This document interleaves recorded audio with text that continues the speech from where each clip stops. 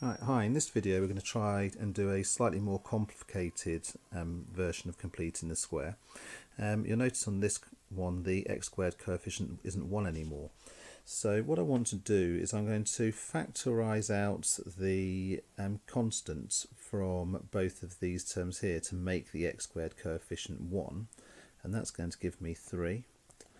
And then in brackets we've got x squared plus 4x minus 7 equals 0.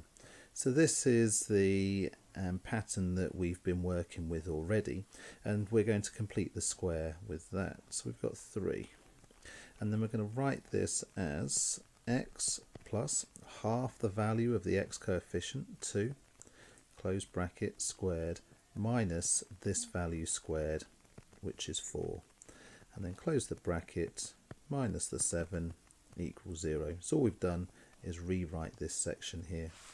So we're now going to solve this to find out the value of x plus 2 all squared. So first of all I'm going to add 7 to both sides, and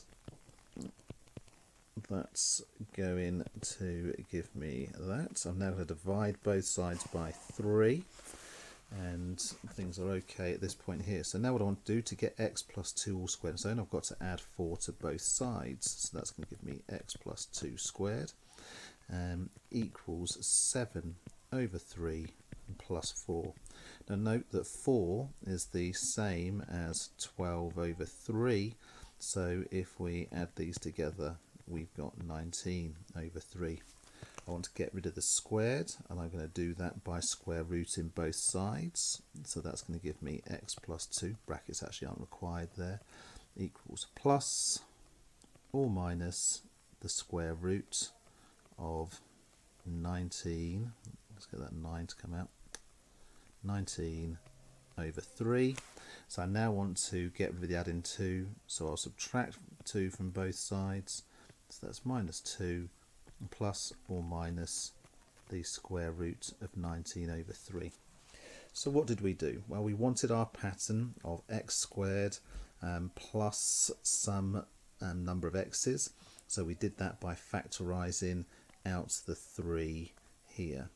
Once we did that, we had our x squared plus that number pattern, so we rewrote it the way that we saw in the first video.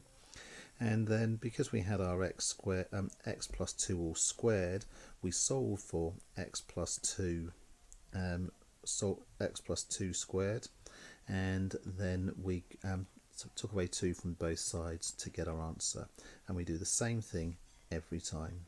I hope that was helpful.